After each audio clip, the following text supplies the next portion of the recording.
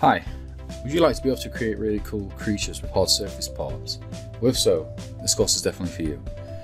Welcome to Nexttut Education's Hard Surface Creature Creation in Zbrush course. My name is Richard John Mason.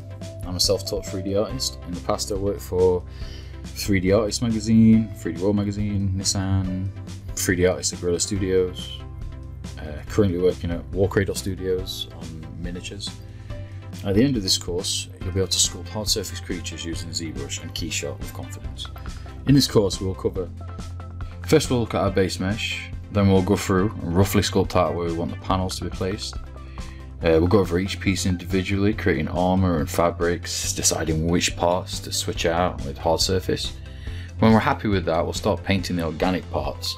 And then before moving to Keyshot, we'll go through the model and prep it, get it all ready for Keyshot. Once it's into Keyshot, we'll start adding materials from the drop-down menus and find the best render results we can. And then we'll move to Photoshop and do our final image in there. I made this course for intermediate ZBrush users, but anyone can download Keyshot and ZBrush and start creating some really cool things with it. All default settings, all real time, no speed ups, no skipping, completely 100% step by step.